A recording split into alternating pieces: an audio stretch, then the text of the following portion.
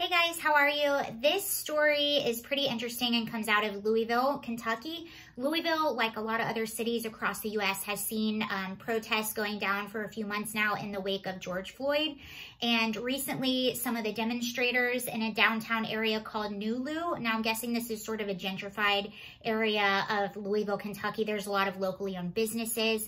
Now, this group of demonstrators basically forced some of these businesses to shut down for a while and presented them with a letter that they wanted them to voluntarily sign. I'm using air quotes because there is no voluntary in the matter, because if you don't sign the letter, there are consequences.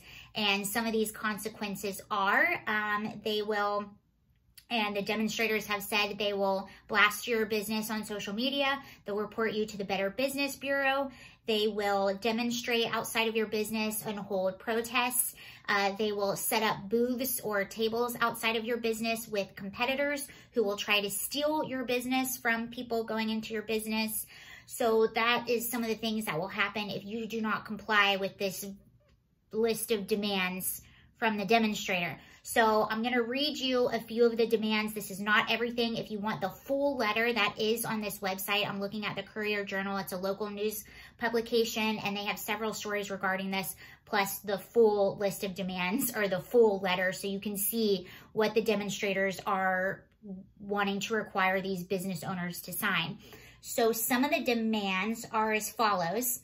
Adequately represent the Black population of Louisville by having a minimum of 23% Black staff. Purchase a minimum of 23% inventory from Black retailers, or make a recurring monthly donation of 1.5% of net sales to a local Black nonprofit or organization. Require diversity and inclusion training for all staff members on a biannual basis, and display a visible sign that increases awareness and shows support for the reparations movement.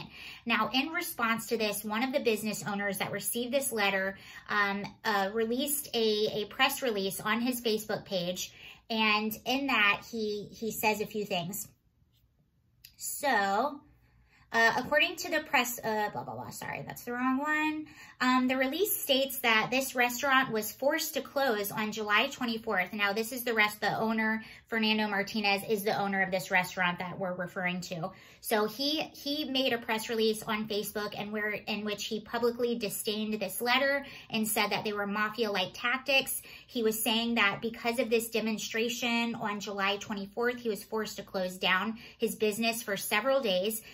His workers did not want to come to work because they were in fear of their safety, and they were told by demonstrators and protesters that if this list of demands was not met and if this letter was not signed, and he did not put proof that he signed this letter in support for the activists on his business door, then his business would be effed with, which was what he was told. So he's being told that he's being extorted, he's being threatened, and that he's not going to bow down to these protesters. Okay, now he's also saying there comes a time in life that you have to make a stand, and you have to really put your convictions and what you believe in. And he said, all good people need to denounce this. How can you justify sick injustice with more injustice? And that's what this is. This is basically an extortion letter, and it's illegal. And the scary thing is, a lot of businesses in the area actually did sign this letter. Now, do you think they actually really want to comply with all this? No, they don't. They just want to be left alone. They want to be able to have their businesses and not be threatened.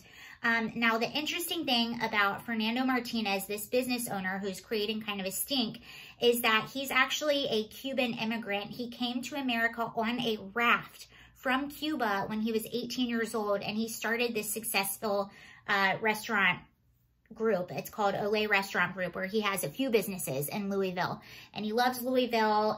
He has Black family members. He has gay family members. He says, my business has always been open to everyone. We're accepting of everyone, and we're not going to be discriminated against or extorted into following this list of demands. Now, he had a rally on Sunday with a lot of Cuban Americans who are showing support for him and Cuban immigrants who come to this country.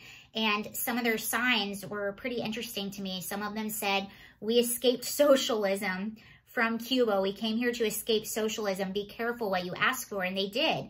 They came to America, the land of the free, and this man and what he's accomplished, being 18 years old, being an immigrant and coming from nothing and creating this successful restaurant group, that is the epitome of the American dream. And now people are trying to extort him.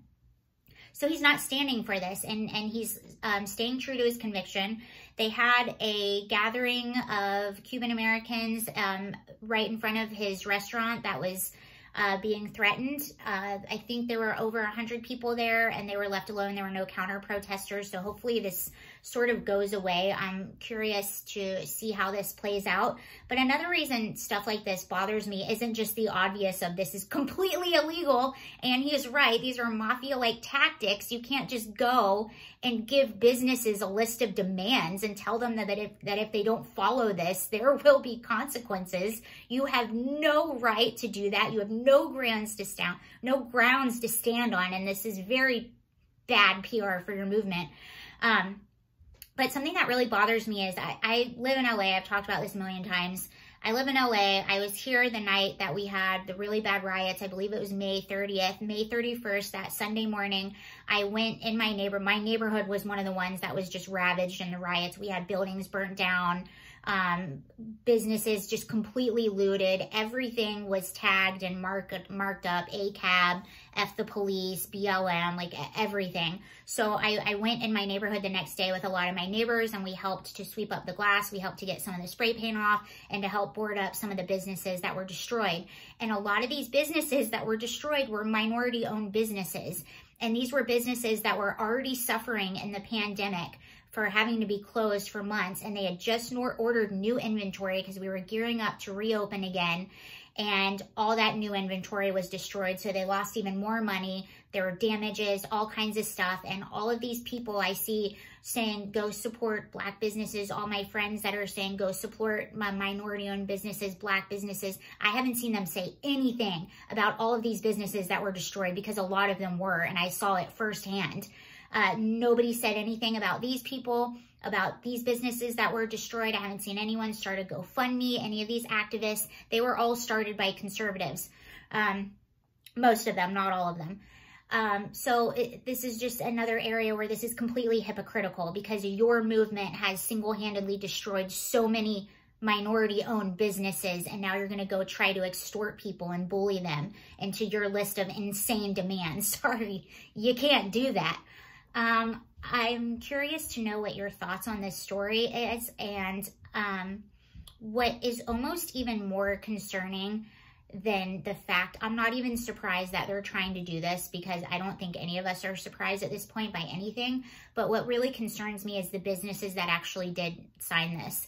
I saw this that same morning. I remember walking around and cleaning up, and one of the things I saw, I got a little video of it, I'll have to find it, but one of the things I saw, and it really broke my heart, and I was shocked. I never thought I would see this in the neighborhood that I live in, but there is a nursing home that was sort of in the middle of all of this destruction, and the nursing home, they made a sign on the door that said, "We have elderly and sick in here, please leave us alone."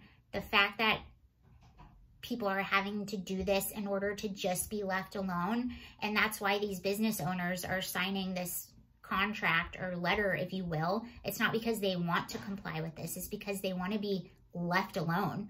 They want to just go about their lives and have their business and take care of their family, and to be left the heck alone.